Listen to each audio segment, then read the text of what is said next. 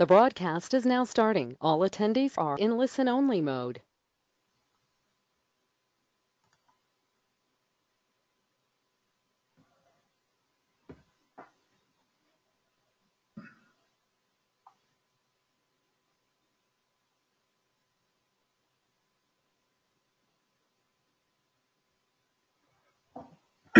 Hello, everyone. This is Chris. It's April the 2nd. Happy end of the first quarter. And I was just thinking, too bad this thing wasn't yesterday on April 1st. We could have really had some fun. I really had a big April Fool's joke pulled on me yesterday. So I'm actually kind of glad it's April the 2nd. So hope everyone's doing well. Thank you for joining us today. And let's just go ahead and get started. And as a reminder, with Kimble Charting Solutions, it's all about the power of the pattern. We believe that price sends us quality messages and repeating messages. But before I go on, I want to just kind of get everyone's opinion, and I'd like your opinion versus email. I know when I go to look at a YouTube of some kind, and we all see the meter about how long it is. I don't know if you're like me, but when you see it's 50 minutes or an hour long, it's intimidating, wondering, do I really want to watch it? Do I have that kind of time or not? And so I always find myself having mixed emotions as far as the length of the Connect series webinars. There's always so much info to give, despite there's times that I've gone an hour and 10 minutes. There's always more. There's always too much or whatever. But I would like your feedback, and if you could send me an email to the email address that you see on the screen at kimblechartingsolutions@gmail.com. And I'd just like your opinions on if there's anything that you like about the webinars that we do, if there's something that you'd like me to do differently. I'm all ears. I'd like your input on the time of it. Would you rather that I tried to make it a 15-minute webinar, maybe do it a couple of times a month versus one? So I'm open to a lot of ideas. This is for all of you. I appreciate your membership, and I appreciate your feedback on this. So again, give me some of your thoughts, again, at kimblechartingsolutions@gmail.com. I'd really appreciate it, because I want these to be the most effective for all of our customers. And so I appreciate you. And so moving on, it's a reminder that at Kimble Charting Solutions, we're not bullish or bearish on the markets. We are bullish on solutions and opportunities. I've just rolled over into my 39th year in the business, and I believe the opportunities are just as great now, if not much better than any time in the past, with the kind of tools that we have. So we go back to like a month or so ago, the last couple of webinars.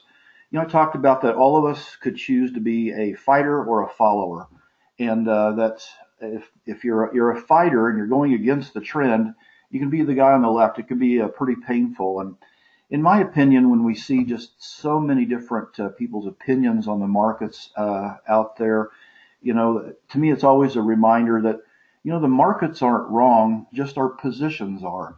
The market is always right. It is what it is. And I don't try to get into the influences, or a lot of people say, well, the Fed's doing this or this, and so it's not really real. And I think it's just a waste of time. Let's just kind of use price patterns to be. But I want to try to be open-minded and always flexible. And I saw this piece in the lower right that's filling in on the web this week. It just kind of caught my attention. It's a list of the top 10 people that got rich being bearish all the time. And so this is something that really is, I imagine, a thorn in some people's sides as they fought as we've just, had 10 years off the 2009 low. And some people have just said this isn't possible, and they fought it all the way. And I'm not any smarter than anybody else, folks, but I am a follower that I'll just let price be what it is and not try to find the excuses of why things are doing, what they are. So I want to remind you, to the best of all of our abilities, we all have biases, no matter what we try to say that we do or we don't. We are all biased in some certain ways, but again, just try to keep an open mind and take advantage of the opportunities. And, as we just ended a month, we just ended a quarter, this kind of thing sticks out to me, that when we roll backwards 2 quarters to the end of September, this is a chart showing the excess spread between indicators that show excess optimism and pessimism. And so you can see at the end of the third quarter, the indicator was relatively high. We all know how the fourth quarter panned out, and then around the Christmas time, you can see that boy, all these indicators, the amount of excess optimism and pessimism, the spread had went from excessive levels to extreme levels on the flip side, and it was really easy to find a lot of people bearish or upset about the markets, as you all know. I'm not going to split hairs on what is a bear market or what is not, but we all know markets were down heavy in the fourth quarter of last year. A lot of people cite that the S&P was down 19 point something percent, so that was almost a bear market. Obviously, it was down, quite a bit, but to me, these are opportunities of extremes. And so now we roll another 90 days forward, and we look at this indicator, and we've got a lot of optimism again in these indicators. Doesn't mean a top's in the market, but I just this caught my attention that on a quarterly basis, as you all know, we're doing these webinars every month, but just on a quarterly basis, we've really seen some extremes the last three, and it's rare that that's happened. It is what it is. I don't know that it means much, but I do think extremes become opportunities for us. That's why we have to remain open-minded to inflection points and trend changes. This past weekend, I sent infrequently, I send a coffee with Chris on weekends. I've sent a couple this year. If you'll remember a few months ago on a Saturday, I sent one reflecting that the advanced decline lines were showing positive divergences. The advanced decline lines were trying to break above last year's highs, where the markets were far from that. And to me, those were positive things. And so I don't send them very often, but please understand, it doesn't mean that they're going to be right. But when I do send them, something, in my opinion, that's rare or important has taken place. And so this past weekend, because we ended a month and a quarter, primarily that we ended the month, a certain pattern,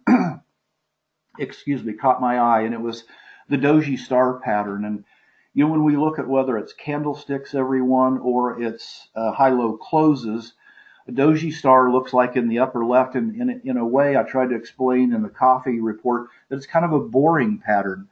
The notch on the left is the opening, and the notch on the right is the close, and typically a doji star looks like a plus sign, and the ideal, I guess, would be is that the notch on the left and the right is exactly the same. Hardly any of them are exactly the same, but the closer they are, the closer it becomes looking like this pattern. And so again, this is a plus sign that when these take place on a longer-term time frame, up against ideally resistance, they can really be a quality signal that maybe a trend is running its course, that the odds are increased that an inflection point is at hand. And so, from the Coffee with Chris report, I wanted to just go back to the Joe Friday chart that you see here, essentially at Thanksgiving. And at Thanksgiving, I was making the point that in October, the month before, if you kind of look real closely in here, I know it's small, everyone, but in that blue shaded area, there's your doji star plus sign, and this is in the the 5-year yield on a monthly basis. So two things caught my attention is that the 5-year yield was facing, everyone, a 20-year resistance line. While it was up against that resistance line, this boring little quiet doji star pattern took place. And so this is what caught my eye, and then I drew this support line, and what it would reflect is if support broke, it would most likely reflect that an intermediate term high in whatever product it is, and this happens to be interest rates, was probably in place. So in other words, a high in yields was indicated by this doji star, or a low in bond prices. So then if we move forward, coming off of that, here's an example of what interest rates did following that doji star pattern up against 25-year resistance. So the orange line is the 10-year yield, the black line is the 30-year yield, and you can see that the 10-year yield fell 17% through this past week, and the 30-year yield fell 25%. And then this is a similar chart looking at yields, but it adds the S&P.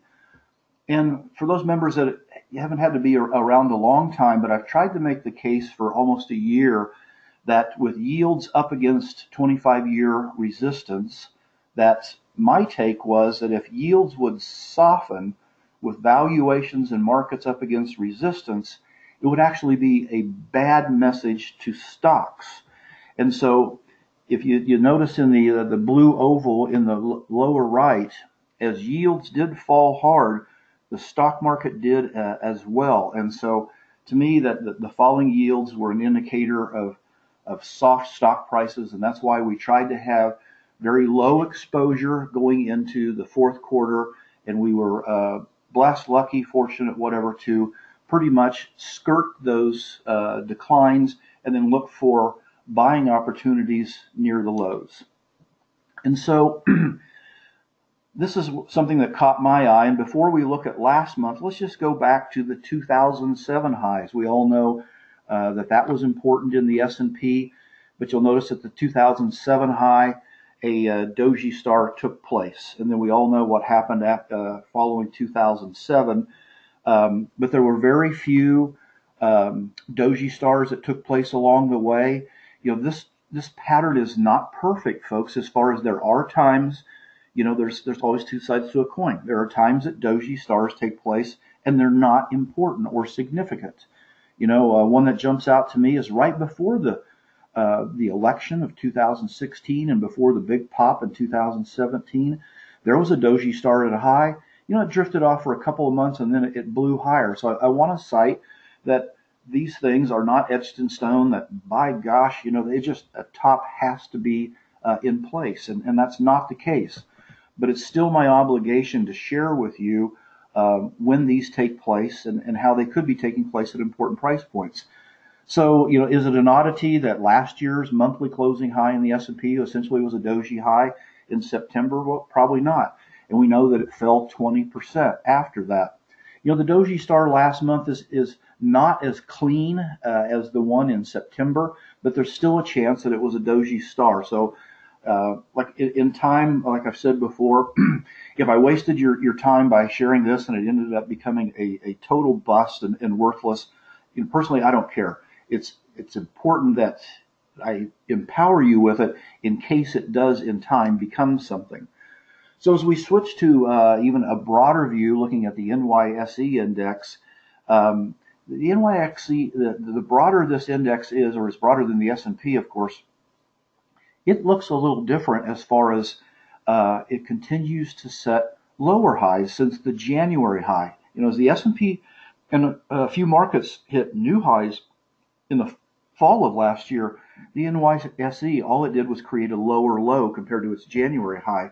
So this is even a little cleaner doji star in this broader based indice, folks, that this doji star took place up against 1 year, essentially 12, 13 months falling resistance. So the S&P wasn't the only one that made that type of a pattern. Every week in the global dashboards, we share, I believe the DAX index can be important to not only Europe, but send important messages here. There's a possibility that last year, over the last 18 months, the DAX created a head and shoulders topping pattern. Again, this is the DAX on a monthly basis. There's a chance that this red horizontal line is the neckline.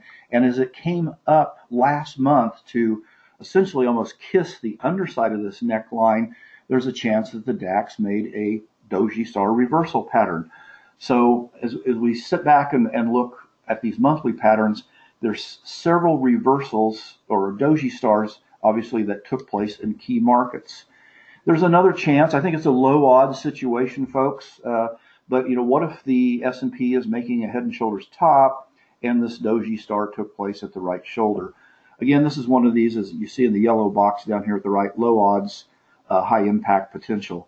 I don't give the odds really high that this is a head and shoulders topping pattern at this moment. But obviously, if for some reason the market would start turning weak at this potential right shoulder following the doji star, all of a sudden we would revisit this because this pattern would become all the more influential. So this is a chart that we've shared many times.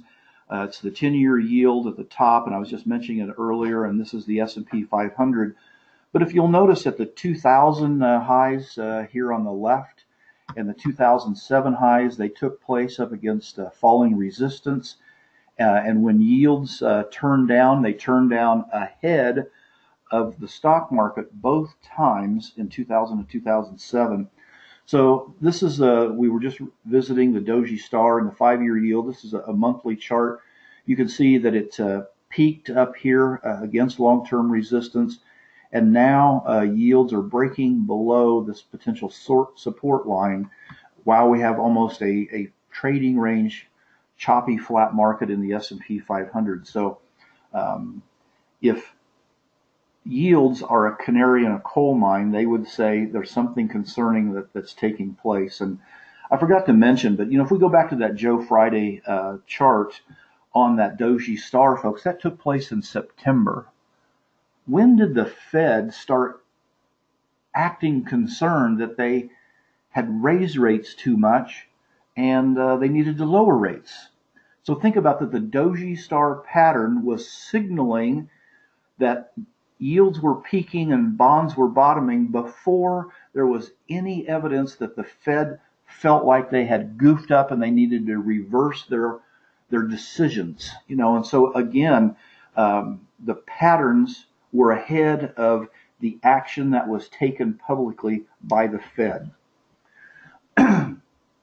In February of 2018, a little bit over a year ago, I started sharing that I felt like we could be entering into a trading range that could last months and months based upon some past patterns.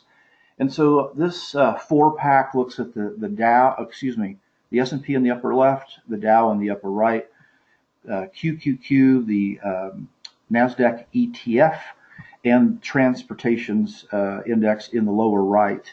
But I'm going to take your eyes back up to the top left chart. And we applied, as if you're members, you've seen this over and over and over. I still think this is such an influential piece to the market. We applied Fibonacci to the 2007 high, the financial crisis low in 2009. And you'll notice when the S&P came up and tagged the underside or faced the 161 extension level, that's where it started a trading range. And that blue shade is close to 2 years in length. And so, in hindsight, what was that trading range, everyone? It was nothing more than an upper level base to push higher off of. And then you'll notice I know it's hard to see, but again, this is a monthly chart. It broke above it for a couple months, came back, and then tested 2-year resistance as new support here, and then it rocketed 50% higher in a year. So, this is why I started bringing up that I thought we could be in a trading range, because so many markets were facing key Fibonacci extension levels to a degree more than I had ever seen in my 39-year career. And it doesn't matter if you've just been doing this 3 or 4 years. We can all look backwards. It doesn't matter how long that I've been in it. We can all look back on history. And when I did and looked even beyond the time that I've been in this business, I've never found a cluster of extension levels coming into play all at the same time based upon key emotional highs and lows. And that's why, whether I went out on a limb or not, why I tried to start beating the drum that I really think, we're going to get in this trading range, and there's going to be opportunities in it. I felt like there was opportunities a year ago, and I don't feel any different now. But it makes you change your game a little bit, and that's what I want to try to do, is empower the mindset that you ought to have in the game that we're playing. So this is the performance, this wild chart. Just hang with me here. This is the performance of many different indices since we shared that we thought a trading range would take place. And so this is a performance since last February, just these initials on the right side. RSP is the equal weight S&P. Despite this big rally that we've had in the first quarter, it's down 73 basis points. The Dow's down about 1%. Small caps are down 254. Mid caps are down 285. The transports are down 461. The New York Stock Exchange is down 5%. And when we go overseas, it's weaker. They were weaker on the downside, and the bounce back has not had them catch up as much either. EFA is down still 12% from last February, and emerging markets down almost 15. So there's opportunities in all of this, but from a perspective of what to do with your monies, we started advocating, a year ago. Be careful with the amount of money you trade. Trade less frequently. Trade smaller, and just beware of the chop, chop, chop that could take place. And then this really shows this is a pretty wild EKG, with a lot of different zigs and zags on it. But again, if we continue to see this, there's still opportunities. So don't let a trading range, because especially one of this magnitude, still provides a lot of opportunities. I want to remind you because we're really, to me, at some important points in the leading sector being tech. And so this is looking at QQQ, the NASDAQ 100 ETF, on a monthly basis since its low in 2003. And then I compared it against the S&P 500. So, 2003 were 16 years on this chart. Look at the performance spread between the S&P and tech. And I know we just, we don't live 16-year blocks of time, but I just want to remind, this really just shows how important and how much of a leadership that tech is. And we're going to dig into some tech charts, and this is why I want to just kind of share, tech outproduced in the last 16 years almost 3x what the S&P has done. So, since the 2003, the S&P's up 200% versus almost 650 on the Qs. So this is why I think understanding how important tech is and what is happening in tech and where some of its charts patterns could be telling us right now. So this is looking at QQEW, which is the equal weight NASDAQ ETF. And something quite positive taking place here, which is a real rare duck. That how many indices, everyone, if you said how many are above last year's high, a lot of you are smarter than me, but I would struggle to find many that are, and or ETFs that are above last year's highs, and so there's some, but this is one that's reflective of a leading sector. And as of this week, the week is not over with, but you'll see in the green shaded circle that QQEW is attempting to break out to all-time highs above last year's highs, while the chart in the lower right, which is the NASDAQ 100 advanced decline line, is at all-time highs. So historically, the breakout of prior highs and the advanced decline line at all-time highs has historically been a positive message for tech. And as we know in the past, if tech does well, oftentimes the broad market can too. So whether that second part is true, right now there's some positive things coming from tech. So when we get out of the world of the equal weight and we look at the cap weight QQQ, we've applied Fibonacci to the dot-com highs in 2000 in the top A on the left. In the bottom A on the right is the 2003 low, and it is facing its 161 extension level of those huge extremes. This was a 90% decline, everyone, in the Qs from the 2000 high to the 2003 low, and so it came up, if you'll notice, last year to test and attempt to break out at 1, and this is a monthly chart, and then there's a darn hanging man pattern that we talked about several times last year that took place in the fall of last year, right at, it was a fraction above, I don't know that it was even 2% above it, but when we're looking at 16-year Fibonacci extension levels, that pretty much, that hanging man pattern took place right at the fib extension level itself. And so then, as we all know, into the fall of the year, it fell almost 20%. Well, now we're coming back to test those prior highs. So there's probably, two things that could happen here. Currently, it's kissing the underside of it. We got a double top possibility in hand. But obviously, if it breaks above that, with the Qs breaking above and the advanced decline line in tech breaking to all-time highs, if it would break above this fib extension level, folks, you got to think that this will attract a lot more dollars, and that would be a very positive uh, price message. So again, why I want to focus on this is tech, which is the leadership, as we all know, is really at an important inflection price point that could be bullish for the broad market. So speaking of tech and key long-term price points, another key sector, as we all know, is the semiconductor, the guts of the computers that we own, and the chip makers and different things. And so this is a chart that we look at frequently. But again, this is really an important price point, in my opinion. On the upper left of the chart at 1 was the 2000 highs. You roll the chart over here to 2018 last year. You'll notice it just kept banging and banging and banging up against that. It made several attempts to push above it. Then we had a quick decline. I'm sorry, I don't know the exact percentage, but we all know it was at least 20. There was a pretty sharp decline in that. And then here we got this run back. And so SMH is making a run, an attempt to break above the 2018 highs and the 2000 highs of 19 years ago. So another thing I want to keep your close eye on, and I am, is how semiconductors do here, because if the QQEW equal weight breaks out, QQQ breaks above the 161 level, and semiconductors, if they would happen to break above the 2000 and 2018 highs, those would be 3 positive price messages from a very important sector, being tech. So here's a little closer look. The prior chart was semiconductors monthly. This is semiconductors weekly. So you can see where the highs took place in earlier of last year. A key level essentially is around 113. Obviously, it was a little bit above it at one point before it fell or declined when selling took place into the spring and into the fall of last year.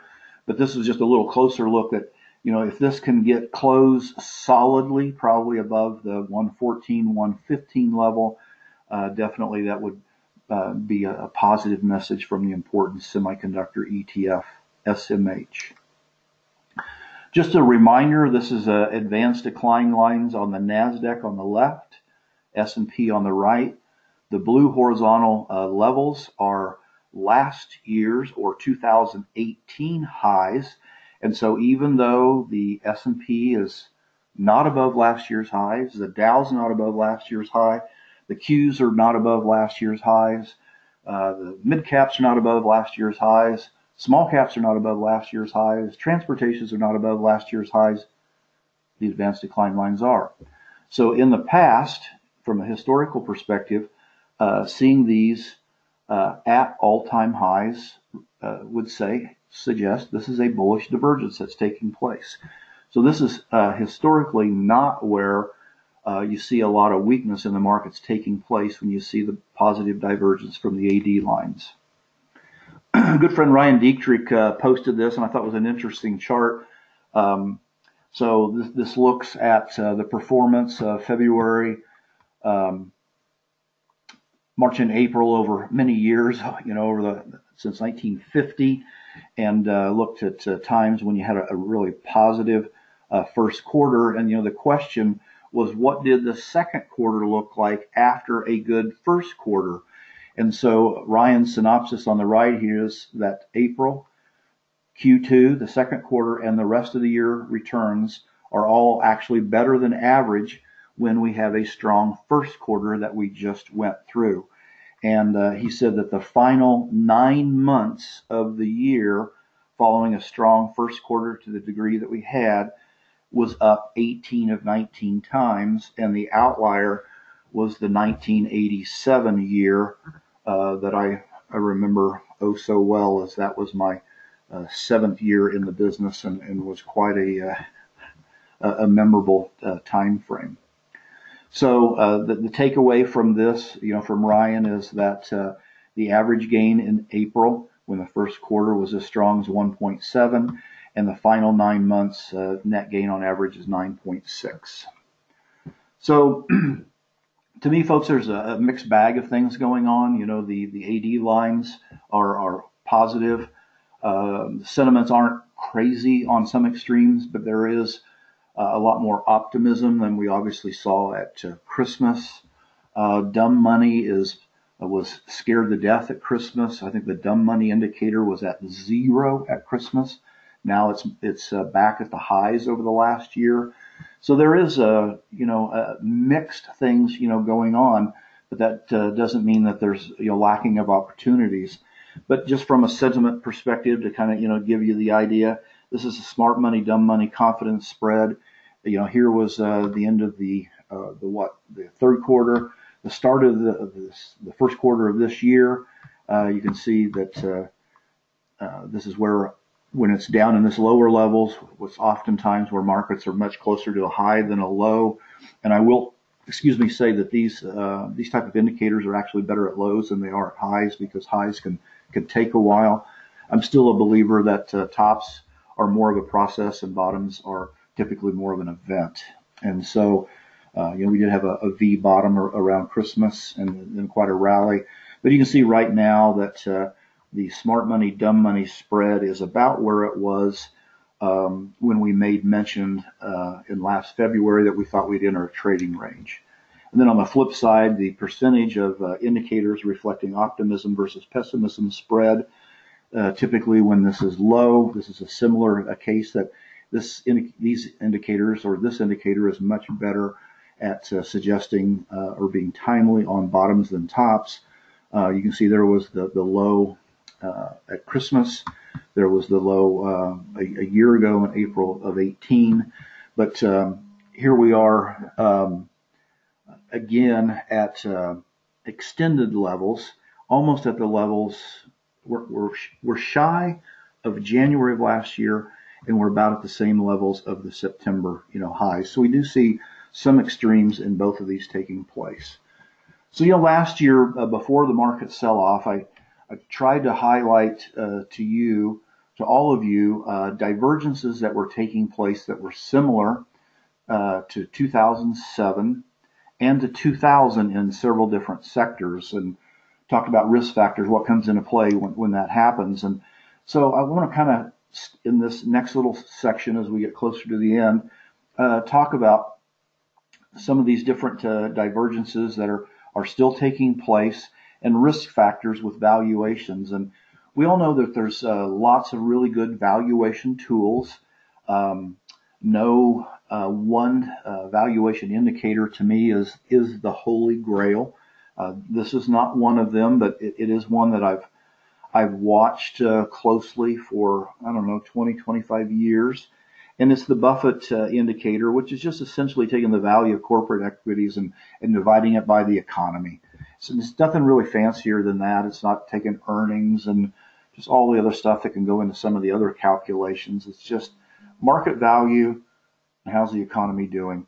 And so one of the things I like about it, it's got some length to it. It's 65 years in length. It's got some time behind it. And so just as far as perspective, I was fortunate to get into business in 1980, February of 1980. And you can see where the Buffett indicator was, and it was a really fun ride. The Dow was 1,000, and then it just took off through the 80s and the 90s. And so then when you look back over the last 65 years, obviously 2000 was an extreme. And so where are we now, or where were we a little closer in time? There was 10 years ago. There was the financial crisis low. You can see it was way off of where it was in 2000. But currently, we've come down some. We are definitely lower than the aberration of 2000. But even though it's come down, we're still above the 2007 levels. So I just share this for perspective. This is a poor timing tool. I don't intend it for that. But I think we'd be unwise to almost be like the ostrich and stick our head in our sand and not try to be aware of where these really long-term valuation ratios or indicators stand. So one of the things that when we talk about divergences, I've shared one of the ones that we've shared many times is that junk bonds have diverged in a negative way, a bearish way, against the stock market for quite some period of time. But I actually want to make enlighten you to a short-term positive divergence that's taken place in junk bonds of late. So the top chart looks at Junk Bond Fund PHDAX, which is the PIMCO high yield fund.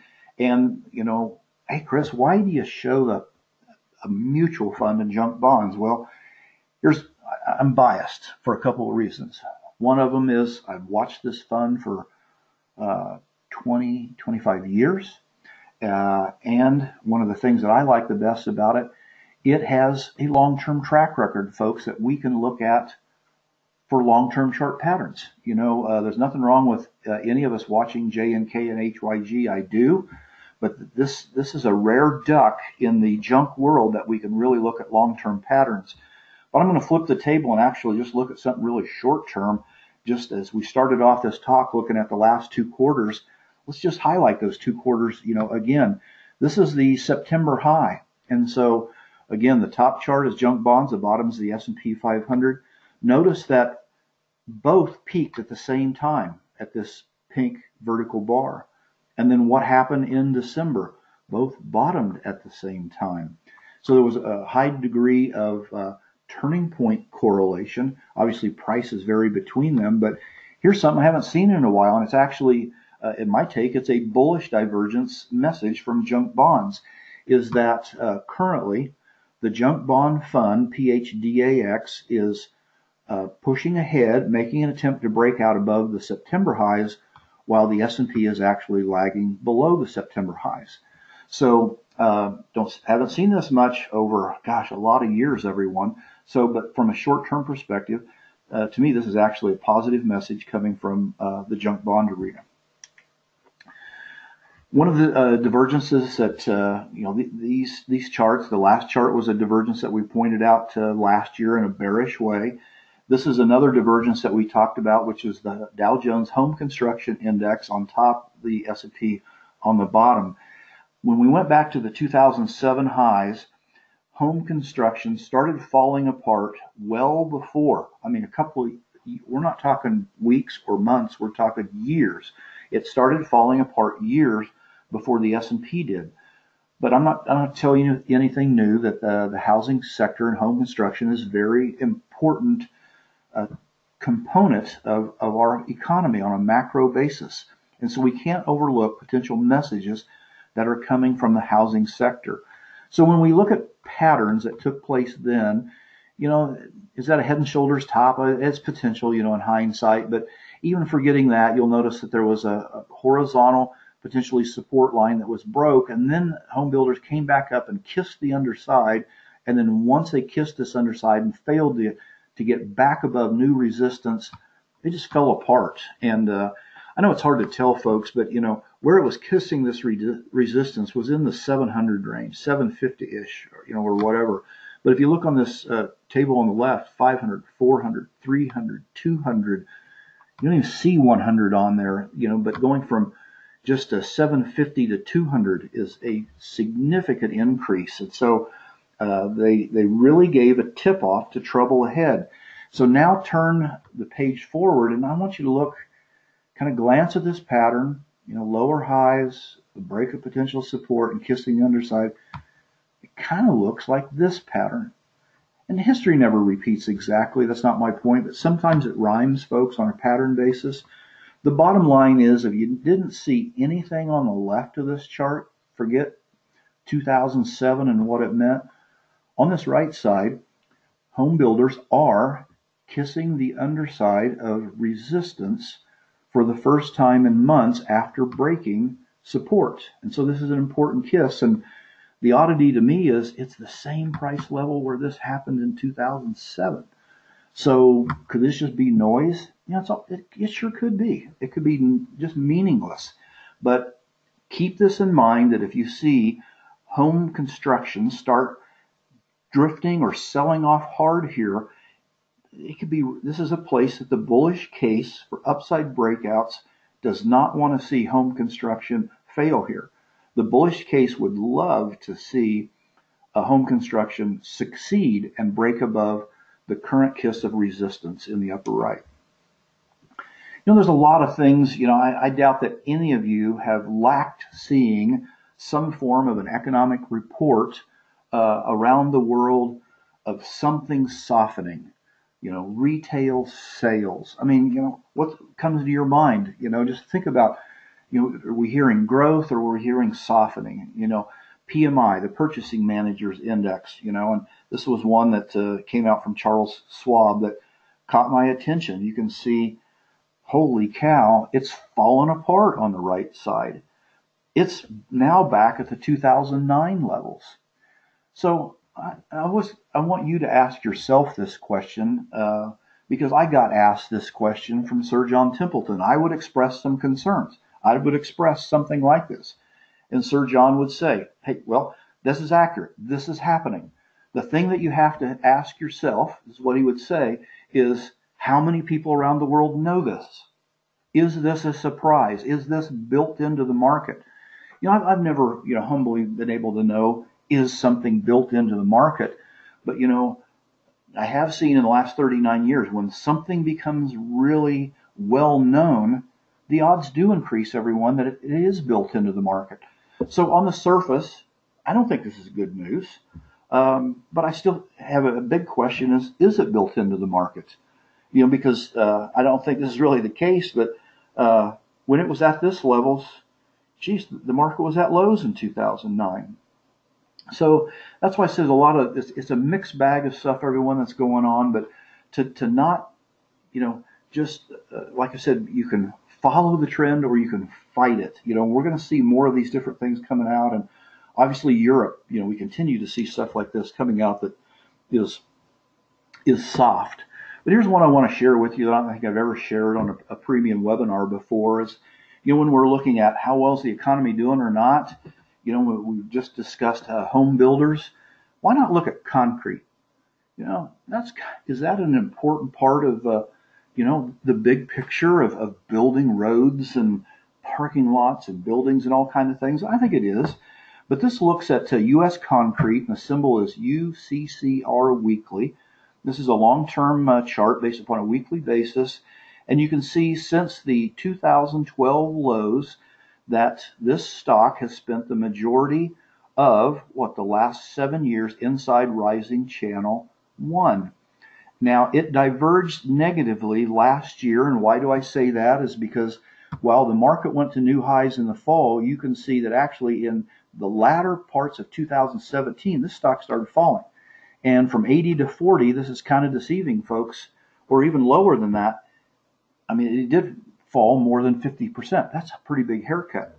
So, but the support channel didn't break. You can see it's now made a series of higher lows, and now it's up testing the red line, which is old support, which is new resistance at 2. So as everybody's trying to talk about economic indicators, for different answers, here's a little canary that I'd encourage you to pay close attention to. And it might send it'll send a good or bad macro message, in my opinion. But if it would break above 2, that'd be a positive. And if it keeps pushing higher, there's probably going to be several things, even some commodities, that might do fairly well. But again, an important resistance test is taking place at 2 that from concrete that could send a really important message to copper, Freeport McMoran, and several different macro sectors that are out there. This is a reminder of we got a new month going on. I've been sharing this in the sectors report. This is the top 20 stocks that have done well in the month of April over the last 10 years, and again, these are only S&P 500 stocks. And so you see the median return of each of the Aprils over the last 10 years is 0.99, or about 1%. And on the list on the right, our criteria is that we're looking for S&P 500 stocks that have went up a minimum of 7 out of 10, or 70% of the time over the last 10 years. And so you can see the list that's done well. Oftentimes, at the top of this list, we see stocks with 11% gains, 12, 15, 16. Amazon's at the top of this list. It's averaged an 8% median return over the last 10 years. And then you can see other stocks on the way. So this is a mildly favorable list. A lot of times they're a lot stronger than this. But the one thing I've been pointing out is when you look down here, this year we started putting what sector these stocks are from. There's one industry that really jumps out a lot, and it's energy. You see OXY, you just see several energy stocks here, and we all know that crude's doing fairly well. There's a high correlation over the last many months between crude and the stock market. And so as crude keeps inching higher and the correlation still remains, the stock market will probably do well with as well as crude oil is doing. So, while we're discussing April stocks, I just wanted to kind of go back that sometimes we can get lucky and blessed on some of these stocks that are on the strong list. And back in February, at the end of January, but CDNS, Cadence Design, was on the February list of typically doing well in the month of February, and we picked it up. Well, this table here is the top 20 stocks, I apologize, 20 or 30 stocks that did the best, S&P stocks that did the best in the first quarter of 2019. Just to show you that we got fortunate that CDNS was 1, 2, 3, 4, 5, 6, 7, the 8th best performing stock in the first 90 days of the year, up 46%. So sometimes it's nice to get lucky. So while we're on this theme, I want to share one of the stocks that's in the April seasonality list, which is Wynn Resorts, WYNN. This is Wynn on a weekly basis. You can see that Wynn got a heck of a haircut. It wasn't a winner from the highs of last year when it was up a little around $200, heading down below 100. So obviously it's a 50% haircut last year. Bearish divergence took place with the broad market, lost more than the broad market. But the rally off of the Christmas lows has Wynn testing the top of this new falling channel and the horizontal blue line that both come into play as resistance. So I've got an alert set that if a Wynn breaks out above 1, I'm going to look to be an owner. And you can see in the gray box in the upper left that historically in the month of April, Wynn has gained about 7%. And, if I'd been a lot smarter, everyone would have bought this stock last week because, the first day of April, Wynn had a big pop, yesterday. Obviously didn't catch it, but I'm interested in owning the stock if we see a dual breakout at 1. So as we're just about ready to wrap up, something that really is catching my eye, remember earlier in the webinar, I talked about what indices or sectors are looking at breaking above last year's highs. And so to me, an important one is working on an all-time high and a breakout, but it's not in the States. Obviously, we can own it in the States, but it's ETF EWH, which is the Hong Kong ETF. And so you'll notice this horizontal line, which represents the highs of last year. Hong Kong is testing the 2018 highs at 1. The chart on the right is EWH versus the S&P. And you can see, this is the beginning of the year, that in the fall of the year, since the fall of the year, this has been stronger than the S&P. EWH has gained well, and it's reflected relative strength against the S&P 500. So my take, here as we wrap things up is that this is an important area in Asia. I'm not into if the president can come up with a trade agreement, the stocks will do well or poorly, whether we will or we won't have a trade agreement. I'm not thinking about that at all. It'll just be what it is, folks. But price, let's let price be our guide. I'm interested in owning EWH if it happens to break out to new all-time highs at 1. So I want to just keep you alert that if it does, there's probably other areas in Asia. A lot of people are talking about how poorly it's doing and on and on and on. Maybe it is. I don't know. But from a price perspective, this really has my interest, by far. So thank you very much, everyone, for attending. And like I said, when I started out this webinar, I'd like your feedback on the length. What's the ideal length of the webinars? Is there something that you'd like me to do differently? What things do you like that you'd like to see more of? What do you dislike that's a waste of your time? Again, I'm doing this for everyone to try to talk out some of these charts versus just sending them to you on the weekly basis. So as we start a new month, spring is here. The weeds are greening up, around here. I hope all of you have a great month. We appreciate your business greatly, and best wishes, and we'll see you a month from now. Thank you, everyone.